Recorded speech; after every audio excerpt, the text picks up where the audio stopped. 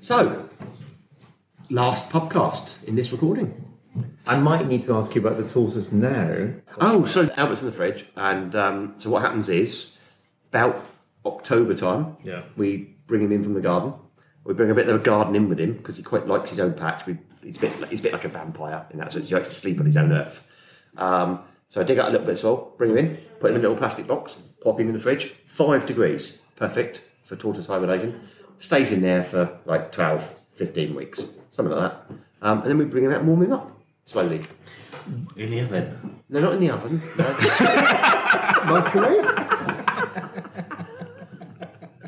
Actually, what you do is you put some sort of like tepid water in the sink, okay, and then sort of half submerge him. So it's like defrosting a chicken. It's a bit like defrosting a chicken. Yeah. No one knows that there are other guests on the podcast yet, so when you keep butting in, you're ruining the banter moment. Okay, yeah, pulling away the veil. How on earth did tortoises survive before fridges, ovens, microwaves, radiators? So this is really fascinating, isn't it? Because I did a little bit of research on tortoises since I last joined the podcast. No. When I first got a tortoise, right? Because it seemed terribly unfair to get a tortoise without learning a bit about them. Yeah. And in the wild, so ours is a Greek spur-thighed tortoise. Yeah, try saying that. Say it all together. A Greek spur-thighed tortoise. Greek? Yeah, so in their natural environment, I've got a great story about that actually. In their natural environment, they don't hibernate because it never gets cold enough.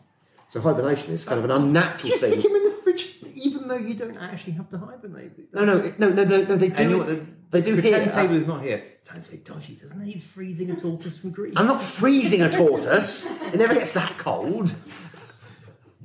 Sorry. No, my great story was we were on a Greek island. I can't remember which one. And Anne and the girls were with me. Evie was quite young, and Thea was kind of quite young. And I'd Googled things to see on the island, and there was Tortoise Mountain, which if you went for a walk up this mountain, you would see lots of kind of native tortoises and things like that. Well, one, it was a long way away from any habitation, so it took us the taxi took us as far as you could, and we had to walk a long way. Then we walked up this mountain for about an hour and a half. Then we walked down this mountain for an hour and a half with the kids moaning, "Dad, we've seen no tortoises." So they were all in the fridge. That's what it was meant. Lee Davis and Gwilym Roberts are the 2 IPs in a Pod, and you are listening to a podcast on intellectual property, brought to you by the Chartered Institute of Patent Attorneys. So this is a podcast that hasn't quite gone to plan because we've lost a guest. We've gained 2. I feel like gained. Oh, we've gained, yeah. So net gain there. We were meant to be having a conversation about CIPA Council and joining CIPA Council in the hope that it would encourage people to do the same. And we're going to do that, obviously. So let's first of all introduce our 2 new CIPA Council people. Debbie, who are you? I'm Debbie. Hello. Tell us a little bit about yourself. My name is Debbie Slater, and I'm a patent attorney, and I've been in the IP profession 40 years this year. No. I have. Yes. Do you spend a lot of time in the fridge? I wish. I started off in 1983 as a patent examiner at the EPO, so that's how I started off. Wow. I've forgotten that. You told me that. That's amazing. I did, yes. And then I morphed into an IP manager, and then finally came out, like a butterfly. Came out. As a patent attorney. And worked in private practice and in-house. And I'm currently an in-house patent attorney for a very small tech startup in Manchester. You can name them. It's fine. Prevail. And what do they do? And they are in the process of developing wearable tech. So come on, like what comfortable garments that can detect biosignals, ECG, for example, detect it in a fashion where you wear a garment and you've not got loads of wires everywhere, connected to a very, very small sensor, which is removable from the garment. So it's not like the little man bra thing I wear when I play squash to monitor my heart rate? You don't want to do about your man bra. It's very comfortable. So the idea is that you're wearing something that you don't actually know that you're wearing tech. You're just wearing a very comfortable garment. You have a little pocket, you put in a little sensor, picks up the ECG, processes that, sends out the data to your app on your phone and gives you insights into, for example, your heart rate, heart rate variability, or whatever. The idea is, I mean, we've only been going for 3 and a bit, well, coming up for 4 years, so still early days, but the idea is that, yes, we'll develop wearable tech that gives you all sorts of insights about your health, wellness, and how your environment is. So I'm one of 2 patent attorneys in this little tech startup in Manchester. Oh, we'll talk a bit more about that as we go on. Absolutely. So, Will, you're a habitual guest on the podcast. 2 for 2, yeah. And probably should explain first off that you were on the podcast at the moment when I invented or created the ride-on gherkin suitcase. Not the shard one. No. The conversation about what shaped suitcase would you sit on. So we concluded the gherkin was eminently more sensible than the shard. Obviously, clearly. So, come on, who are you, sir? What do you do? But for those of you who weren't there, my name is Will Burrell. I'm a newly appointed member of council. I am a patent attorney by background, so qualified back in 2014 and started the profession about 2010. Don't have a tortoise. But since then, I do patents, but I also have a specialism in designs as well. From my perspective, I kind of got into the profession, I think it was in my 3rd year at uni. We had to do our individual projects. And so my project was on, Thunderball, when a guy sticks the thing in his mouth so he can breathe underwater. Never seen it. Yeah. You've never seen Thunderball? You need to see Thunderball. But doesn't that happen in Harry Potter as well? Something like that. It does, actually. It does. Very good. Look at that. I've seen it in that. So I thought on this project, I'll try and emulate that and try and recreate it. You tried to breathe underwater. What's it called? There's a cool word for it. So. Rebreathe. That's it. That's cool. I think that's cool. But so because of that, now I got really into it, and then they're like, "Oh, have you thought about doing patents?" And I was like, "What? What's patents? No idea." And then, at the end of that, it sort of that gave me my exposure, and then rest is history, really. Thank you. Welcome to the podcast. But we've got 2 kind of extra special guests who we weren't expecting. So let's do Iain first. Iain Ross, stalwart of CIPA, Mr. CIPA, Mr. Journal. Yeah, so I'm Iain Ross. I'm the head of publications and content at CIPA. I've been associated with them since November 2003. So. There's a lot going on, though. Let's not play this down. There's a lot of publications going on. There is, yeah. Well, there's a monthly journal, and I sense a plug coming here. What are you talking about? Just talk us through some publications. Most recently, we've got a new book on drafting patents. Who's that by? A young man called Gwilym Roberts. Is that G.V. Roberts? G.V. Roberts. Yeah, I think that's worth buying, don't you, everyone? It's very reasonably priced and available online on our website. Any other publications worth mentioning? No. It was a very good patent training manual, as I remember. I was being tongue-in-cheek there, of course. Yeah. So, absolutely brilliant patents training manual edited by Debbie, who's here, and by Gwilym again, who's here. Oh, Gwilym Roberts? Yes. Gwilym V. Roberts. Gwilym Roberts. And the fabulous Debbie Slater. Yes. Yeah. And various study guides we do for all the exams. And also, you dabble in web and you stick your nose in anywhere where there's content, don't you, really? I'm supposed to, yeah. Then we've got someone else at the table who I had no idea who he was until about 3 minutes ago. Super fan of the podcast. Hello, Ollie. I was planning on keeping a low profile. No, no, you're not going to get away with that. You stupidly introduced yourself, and so come on, who are you? Well, I secretly feel like I've been on every podcast, sort of hiding on the table because I'm not so familiar with it. But no, I'm a patent attorney at Kilburn & Strade. I work with Gwilym. What do you do? What's your kind of specialism? My specialism is biotech. And how did you get into that? Come on, you know the podcast. So you need to talk. Classical route of going down the science option, deciding the lab's not really my place, and then sort of seeing what other options are available, and find out about the patent profession, and the rest is history. Cool. So, welcome. So, whoever wants to go first, how did you find yourself getting onto CIPA Council? And you can't blame me. somebody suggested that I might be interested in joining the council. And to be honest, people had said to me before, but I was approached not too long ago and asked them. I thought about it and thought, well, why not? So put myself forward. I must admit, I suffer greatly from imposter syndrome. Oh, don't we all? And, the thought of going on council, it was a bit like, well, I'm going to get found out. And there's still time, of course. Oh, you won't. To be clear, we've found Leo. Oh, we know. Yeah, but I don't care. And that, by the way, is the key to imposter syndrome.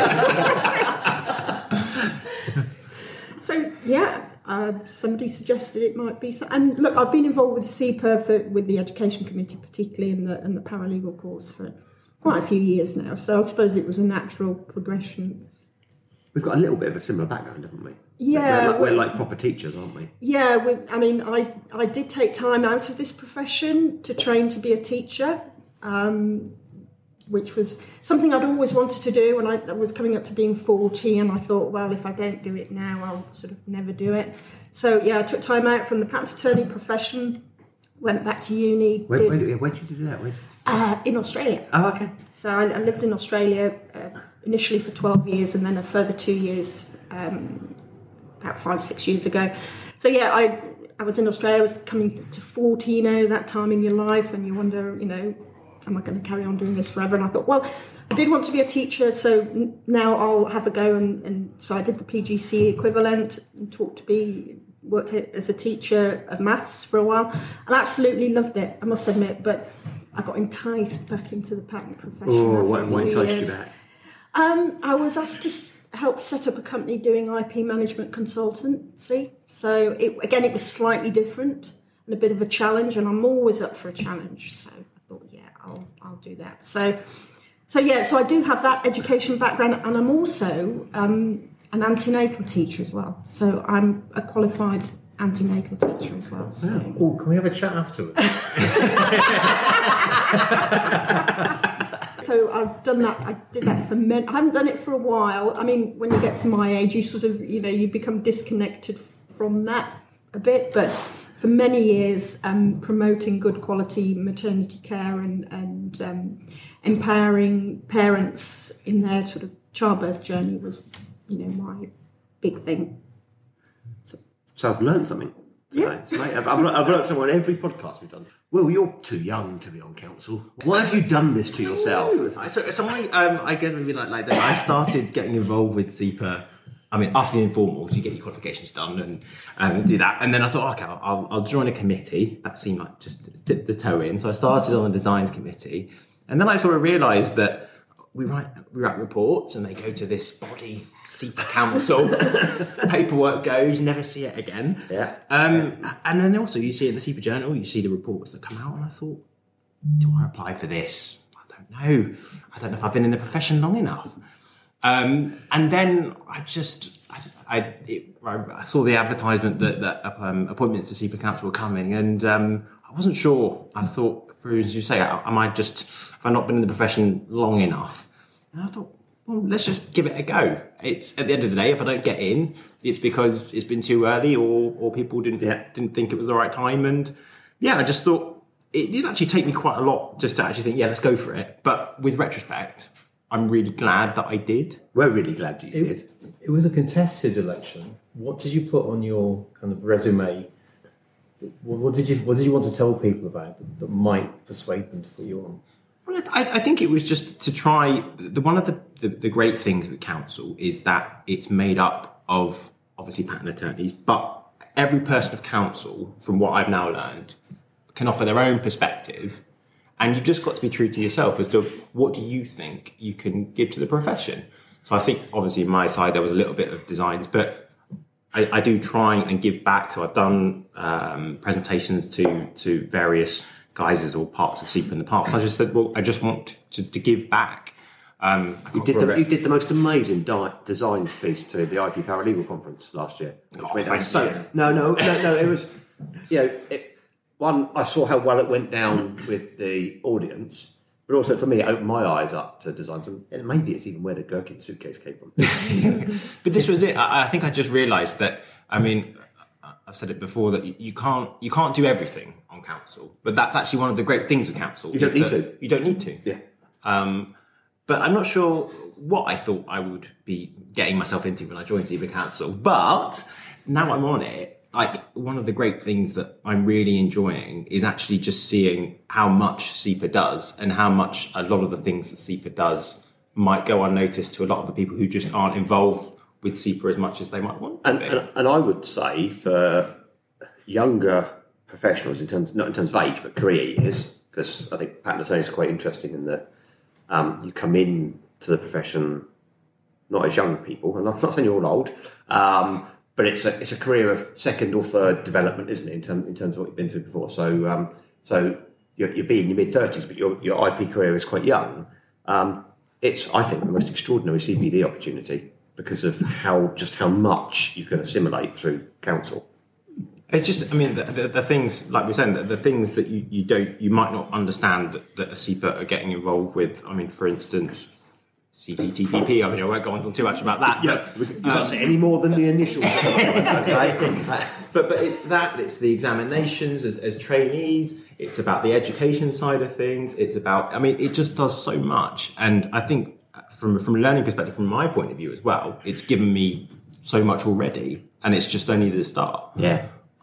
So I think from my perspective, maybe to those who just aren't sure about whether to take the dip with CIPA Council, you've got nothing to lose. If you really want to invest the time on it, go for it.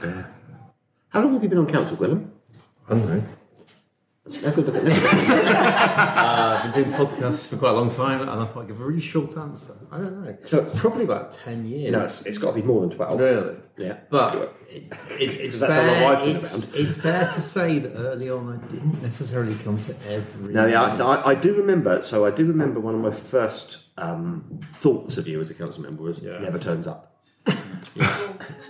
No, and never ever turns up. No. Yeah. I did once turn up in our old office, Ollie, and I listened in on the. It was quite old. It used to be an old spider phone thing. Yeah, just on the phone, and started. It was also in dictation era, so I forgot. I went on. I came off mute to say something. Decided not to say it. Stayed off mute. Started dictating a response to an office action during a CIPA meeting.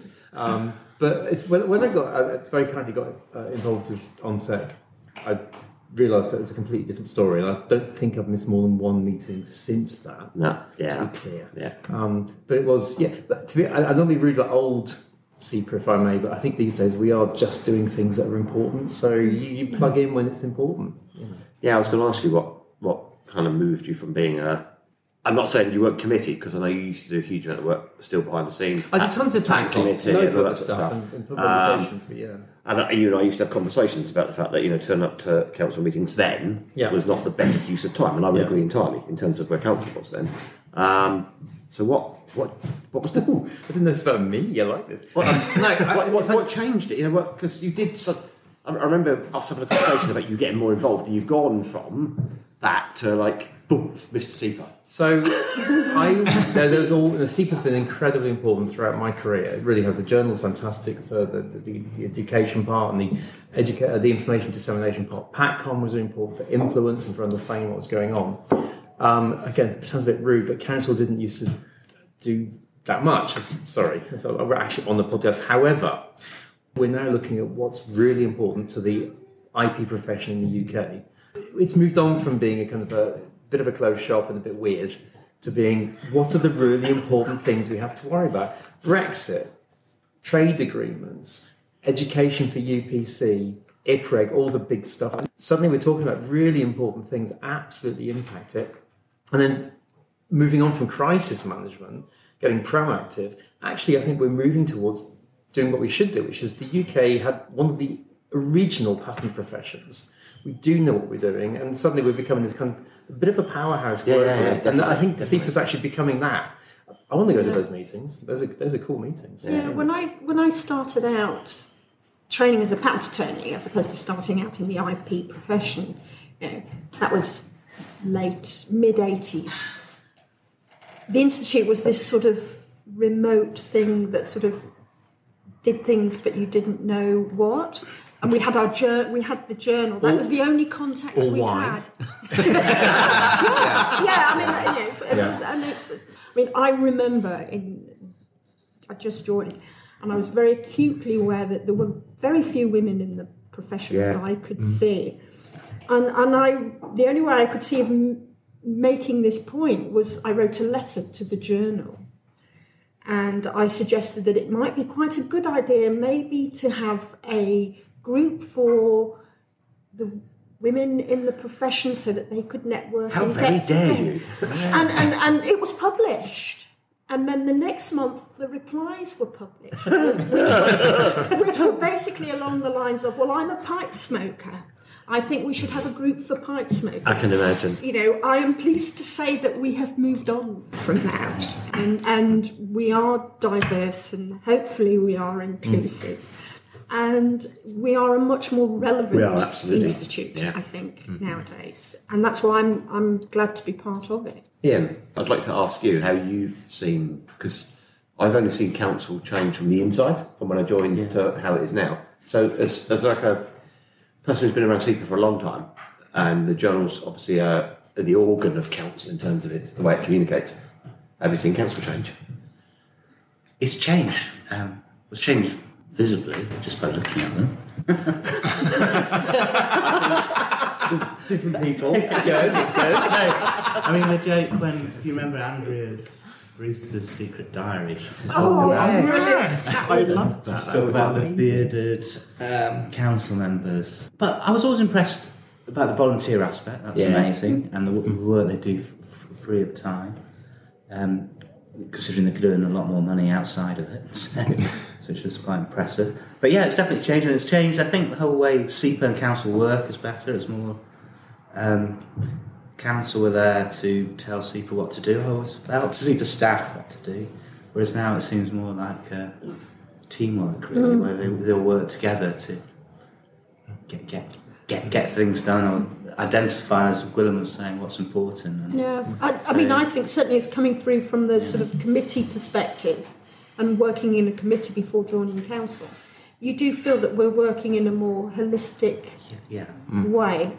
That as a committee member, you're actually contributing, that council actually acknowledge what it is that you're doing, and also ask the various committees and volunteers, what can you do to help us? So that sort of collegiate, I suppose, is one term to use. And definitely also the staff are more knowledgeable now, they're more engaged with what CIPA's trying to do, whereas when I first worked there, some weren't quite even aware what necessarily IP was. So should I tell my story? So I joined CIPA in February 2012. Having been appointed in November 2011. And we discussed on another podcast how long it took me to be appointed. 3 times I turned the job down because I was interviewed and re-interviewed for a job where the CIPA certainly needed to change, and some people had sussed out it needed to change. But because the panel was so large and included so many council members, you got the feeling that there was going to be too much resistance. So I had this ongoing dialogue with the person in council who had been put in charge of trying to get me to accept the job. Around that, you're not serious about this. I'm not getting a sense that you actually understand what it is that you need to do. And in the end, that was Catriona Hammond. Catriona convinced me that I should take a job, and I took the job. But when I remember coming into CIPA for my first week, and sat there in my new office, and then had a little walk around, and we used to have staff coffee kind of sessions in the old library as it was. And it didn't take me long to realise that no one in CIPA knew they were working in a membership association, which for me, coming from a big membership association, was really odd. No one had a job role or description or job title that had the word member or membership in it. I came into a publishing house, kind of a finance transaction place. Iain will remember it really well. And I remember sitting there in the first 3 weeks thinking, what the hell have I done? And then it dawned on me that actually this was exactly how I had the reason I didn't want to take the job was the reason why I had to take the job, because these were things that needed to be sorted out. And I think we have turned CIPA around. Everyone who works in CIPA now is member facing. They all know that they are here because of our members. We've got the best team. Ollie, why aren't you on council? Is the first question. And two, so you've heard us kind of talk about council from an internal perspective. Is it the same for the members? Are you seeing this kind of change? That might be the question. I don't know. Yeah. Well, just from listening to the podcast, I've learned a lot more about the whole membership, which I didn't appreciate before, and I'd say I'm definitely more likely to apply for sort of getting involved in CIPA activities in going forward, because just from the pure education point of view, I didn't appreciate all the full spectrum of activities that went on. Can I ask a question? So if Ollie applies to go on council, for example, how do the firms support them? Do they support them, or is it independent decision? No, and it's also about Ollie because he's just not here. Is this an interview? I'll answer. So if I can put in a little plug to firms, and I've got some great friends in many big and small private practice firms in particular, and also in industry. I think in the old days, it wasn't quite clear why you'd put someone on council. But now, guys, please put your people forward, because CIPA is working for your firms and for your industry as well. And that's really, really important. So if somebody were to come to you and say, I want to go on council or a committee, and I'll come back to that, just support them, because in the end, it's going to benefit the UK profession at large, industry and private practice, which is really important. And second point, committees or council.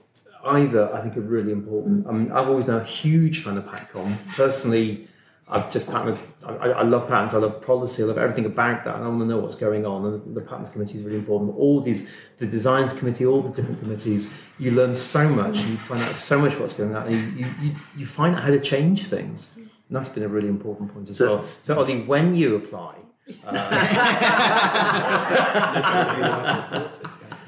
It's a volunteer dilemma. You are always in a position where you're looking for the volunteers. So for me, one of the interesting things about CIPA, so any one of my colleague chief execs would absolutely give at least 2 limbs for the amount of volunteer engagement CIPA has. And the one thing that did impress me in those early weeks and months was just how much time the members gave to CIPA. It wasn't always directed properly. It wasn't always kind of feeding back into a greater purpose. But what I saw early on was that the members really wanted to give back. Really, really wanted to give back. Honestly, seriously. In fact, with council, we've got 20 plus committees. They're all high octane, doing all sorts of really, really important stuff. And it all matters. Most membership associations struggle to get anywhere near that amount of engagement. The other thing that most membership associations struggle is the sense of belonging that there is at CIPA. So I remember in my early days on council, just because of my previous experiences, so most of us as chief execs always worry about recruitment and retention. That's it. That's the mantra as an association chief exec, yeah? You worry about getting new members in, and you worry about hanging on to the members you've got. And I remember council members saying to me, never worry about retention. They never leave until they die. And then you can't tell. No, do you remember? We used to have a bylaw that allowed us to strike a member off if they died. We actually had a bylaw. And at the time I thought, you're just too complacent. But it's true, Fran knows this from, Fran sat over the side there doing the kind of podcast recording. But Fran knows this from her work in membership. Retention is 97%. Any other membership association plus would kill for that degree of retention.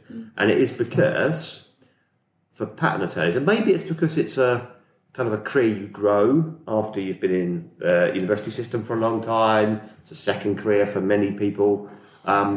It becomes as much part of you and your identity as anything else. And belonging to CIPA is a big, big part of that. And I've grown to really appreciate that. Yeah, I absolutely agree with you. When I came back from Australia in 2012-13, and the first thing that I became involved with was developing and delivering the nascent new version of the paralegal course. And I sort of volunteered my time that I'd help deliver the course, but little did I know what I was going to end up doing. And I've been essentially delivering and developing the materials from ever then since, although I have handed on the reins this year. But you're right, that all of a sudden I became involved in a cause almost, supporting paralegals, bringing them into the profession, giving them educate, and all of a sudden you become part of the community. I very much feel part of the paralegal, and we mustn't forget the paralegals in the community. Well, now they have the new grades as well. We've got the whole new membership for the paralegals too. We've just gone past 500 paralegal members. If we keep going at the rate we're going, there will be more paralegal members in CIPA than there will be fellows in 10 years. And they are extremely enthusiastic about the Institute. I mean, I'm now involved in developing the advanced course, and again, that's driven by demand from the paralegals within the profession. But it definitely gave me that sense of belonging and that part of something bigger as an institute. I absolutely get what you're saying, Lee, and that's what we do very well, I think. Yeah, that sense of community and giving back. How does it feel from a design? Because designs is a bit peripheral, isn't it, Will? How does it feel from... Well, no, I think it's sort of come on, and this is not just from a CIPA perspective. I think it's an IP, it's a wider IP thing that I think, particularly in the last decade, like designs has become a lot more prevalent than it used to be. And it isn't just a patent thing; it's also on the trademark side of things. Yeah. So CIPA as well. They have a fantastic design committee too, and it's this sort of IP right, and it's a weird IP right because from a practitioner perspective, you get at designs coming from a background of either being a patent attorney or a trademark attorney. You can't qualify as a design attorney, so it sort of sits in the middle. So it's all about the invention-y bit or the brandy bit, and then you get the designs on the side for both professions. But I think now it is sort of really coming to the fray. But it raises, I think it's a really powerful right, and the design committee personally, I think we've really gone from strength to strength, and we've got our own challenges. But I think that's it. So it's just about finding whatever it is that is your interest, and if you want to give back to CIPA, it's just focus on what you enjoy most, because it will work best if you're passionate about the thing that it is that you're doing. We should plug your business, please do that. And also, it sounds like they've been quite supportive of what you're up to. Well, this was it. And I think going back full circle to the point about what would you say to employers about those who are, if their members are thinking about going to join CIPA, the soft skills that you get and the insights that you get from CIPA and being active in CIPA, whether it's on council, whether it's on a committee, it doesn't matter what it is, it gives so much back to the individual and also their wider firm. Did you think that in the last 2 months you'd have learned so much about political lobbying and campaigning? Well, I certainly didn't know that for instance, that you would be in front of Parliament. And honestly, it's stuff like that where people just don't know because they're not necessarily privy to it. You're chucking that back at Lee, actually, if I can, because you've been asking us all questions. So you've come into this, you're amazed at the engagement, the involvement, the volunteers and everything else. We're a very international business. Is that part of it? Do you think that we're always looking at to where the business from the world comes to in Europe? Is that what's bringing us together, do you think? I think that's a really interesting question. I hate it when I get a good question. No, absolutely. Trouble is that there are component parts to it, aren't there? So there's the fact that IP is pervasive. It's everywhere. So in as much as it will be national, it will be international. Then you get into interesting questions about the UK's position within that and the UK profession's position within that. And we've had these conversations within CIPA recently. Historically, we've focused on an international liaison committee and its activities that needed perhaps slightly more direction, slightly more guidance. But the work that it's doing now in Asia, in America, in South America, it's extraordinary work. And it goes on behind the scenes. It's kind of happening there. It's them we recognised that we'd overlooked Europe. We'd left it and needed to reconnect with Europe because we're no longer in it. Not the continent. Obviously, we're still in the continent. I'm not that stupid. But we're not physically moved. No one has dragged the island kind of further away from The Europe. English Channel is still the same size. Yeah, I still can't swim it. Yeah, I bet you can. I bet you can. I fish it. I don't swim it. But we needed to reconnect with Europe politically, as in kind of the EU, but also the broader kind of relationships that we've got around Europe, the continent. So we recreated the International Liaison Committee for Europe, and that was a great thing to do.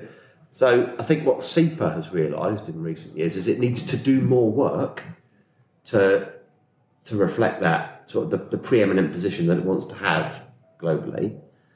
But for me, personally, little old plumber from Portsmouth, furthest he's travelled is up a train to London. No, he's been to Birmingham. Yeah, I went to Warsaw to oversee the EQEs, mate. I've properly travelled. Walsall or Warsaw? I've been to both for CIPA. Oh, there you go. But for me, that the international dimension is really important because the one thing I think I can and do quite well is advocate for the profession, even though I'm not of the profession. I think I can speak for you. So one thing that interests me is for the kind of the membership more broadly, and looking at you again, Ollie. What do you think the membership sees CIPA doing? Is it doing the things it needs to do? Is it communicating properly? What would you improve if you had the options? For me, it's maybe communication because it's brilliant. I've seen the development over the years. But one of the things from my perspective is when I first started the profession, it was only really the sort of informal as members and getting involved with CIPA in that sort of perspective. But looking back, I could have sort of gone for a lot more things I was interested in. I sort of encouraged members to do that. So I think, maybe communication for younger members and that sort of thing. Yeah, that's a great point. And we've started, so the informals have become less informal in that they've come into Big CIPA now, and that does help us with the comms. Because previously it was an amorphous group that kind of existed out there somewhere that you tried to communicate with. So, I think we're getting there. Would people... This is a really old person question. Is email still the right way? I mean, we're sending out emails and we send out mail shots and everything. Is there other routes we should be going through to get... Because everyone is bombarded with information every day from and a lot of it's picked up by your spam filters and everything. But what you're saying is you'd like to hear a bit more, which I love, but how does it get through? I think you just have to be more diverse nowadays, don't you? Email communication is just one channel, and TikTok, exactly. Social media. It's Lee doing a 1 minute TikTok about what's going on this month. I think that could go very viral. Cheers, Ollie. Have you got any other great ideas before we chuck you off the podcast? I mean, even I'm too old to use TikTok. Shall I try and bring us in with my closing question, Gwilym? Have you got one? I have. I'm just conscious. I'm just conscious that Iain sat right next to me. That's not fair. Do you want me to leave the room? Yeah. Wouldn't mind. In fact, I did bring your P60, 45, whatever it is, with me. So I'm going to go you first.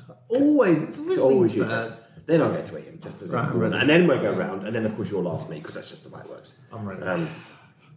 So, if you could bring something new to CIPA, a new initiative, a new way of engaging with members, what is it and what would you call it? Oh, easy. Oh no! I would. CIPA would send everybody a virtual reality headset. Right. And we would go to our own virtual reality space once a month, 20 minutes, where we'd all hang out and chat, and we would just work on what CIPA needed to do next and settle it by a vote. What would you call it? Second world, does that exist? CIPA space. Boring. Come back. That's two questions. I'll be ready when you come back. Go on, Iain. So you've been around a long time. What would be your innovation? My innovation would be... You can just tell you what the question was. What? You've had the whole of me nobbing on about the metaverse. Will, what would... I've had I don't know if I'd bring an innovation. I'd probably be more of an initiative, and I don't know what the initiative would be. But I think one of the struggles of the profession generally is that when you're at university, no one knows about patent. Yeah. So it would be something that would allow for better engagement at the university level, how to get people in the profession. So I once had an idea when I joined CIPA, and I had no idea how to take it anywhere, and that was that university students could, and it might be a bit Second Life-y, could experience sort of the world of IP, so trademarks and everything, through investigating a product. So take a smartphone, for example. So that there would be something in the university's curriculum that say, here's a smartphone, let's take you through the IP, and it would just enable people to kind of ask questions and divert, kind of, and so on. Because you're absolutely right, it doesn't get exposed, does it, to anyone ever? I think that's it. You ask any patent attorney, they will, and you ask them, how did you get into profession? It won't be the answer you expect. What would you call it? He's doing this. He did this to me as well. Patent expose. So it's a bit. I can't even remember what yours was. I'll remember that, but CIPA Space. CIPA, yeah, of course it was. What about Ready Inventor 1? Yeah. Next. I'm still thinking about it.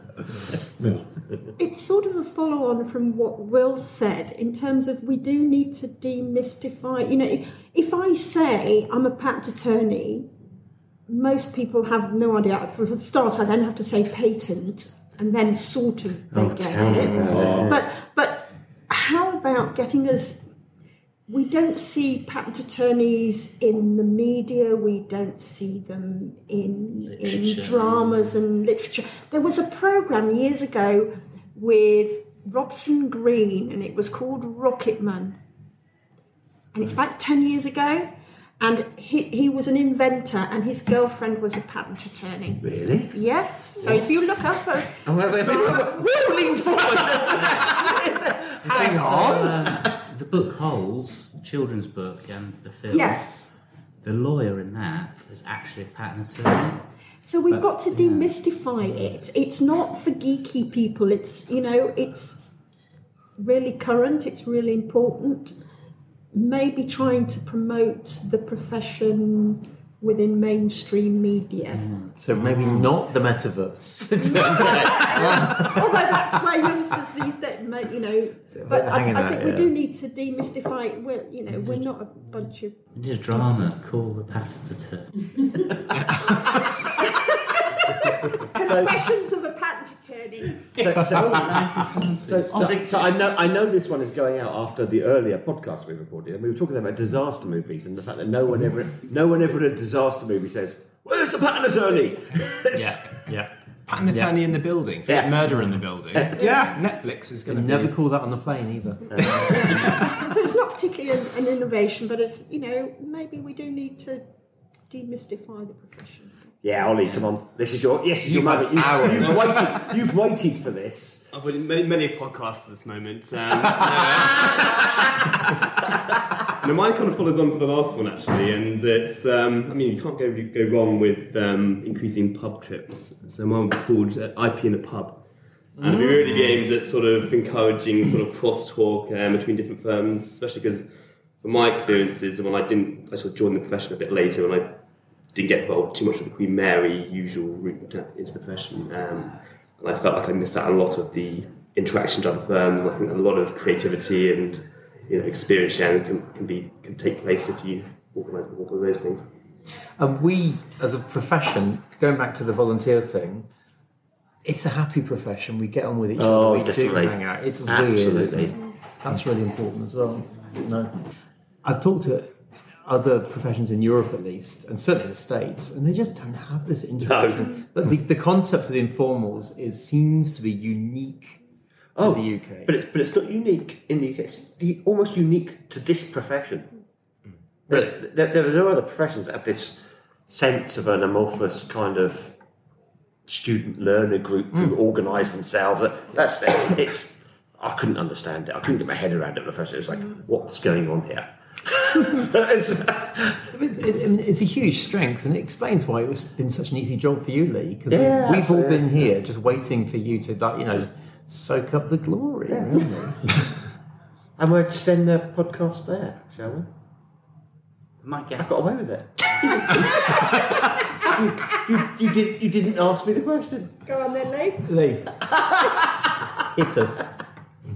So I was quite taken with the TikTok thing. So I would go around the country with a TikTok camera, if there's such. I don't know how you do these No, things. this is a special camera. IMAX. No, because when I first got into this stuff in FE, we had flick cameras. That you had a little camera. So there was a special camera for doing these kind of things. So I'd go around the country with my phone, so asking random patent attorneys just to give me like a 30-second précis sort of reflection on them and their work and so on, and we would publish them weekly on TikTok. Thank you all for your time. Really, really good. Thank you both for coming, obviously. Thank you. Thanks, Iain, for being dragged across the floor from row 21. Sorry, it's been an ongoing joke throughout all of the podcast recordings. And Ollie, sorry to have lumbered you like this, but you can now listen to this one and hear yourself. How cool is that? That's a bit of time in the future.